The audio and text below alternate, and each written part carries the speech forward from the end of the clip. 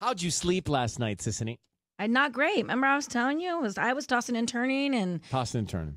it was very hot. I felt like I was like kicking the sheets off, sweating. I was kicking the sheets off.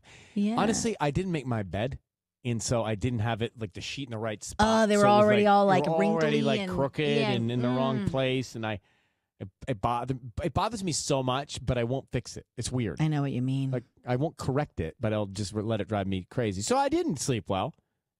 How'd you sleep, Tanya? I slept pretty good last night. Well, good for you. To be honest.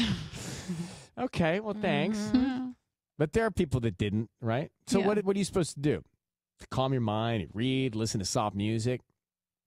I can't believe they say do this, and I tried it. What? Because it seems like the opposite of what I should do. Open I always up the think you should window. lay there and just like try and go to sleep. They say, can't sleep, get up, go to another room. Absolutely not. That's what I said. But you know what? I was so like, okay, fine. You sleep For how people. long?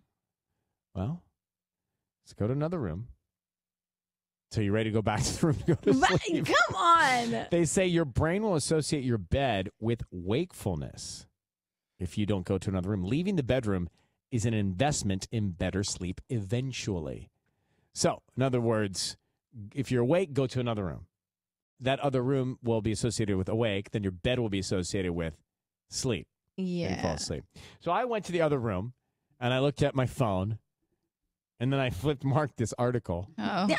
No. Yeah. I was going to say, probably not I'm what you like, should if do. I go be to on the your phone. room, it's going to be like the kitchen. I'm going to start making an omelet. Like, No, but it's that's like, not, you don't want to eat. That's what I'm saying. Like, this is not a good hack. Is it a And then hack? What is this? I'm not doing And then this. I was like, God, this is lonely in this other room in the dark. With it's not so good. And I started reading Yeah. a book, Reading a book.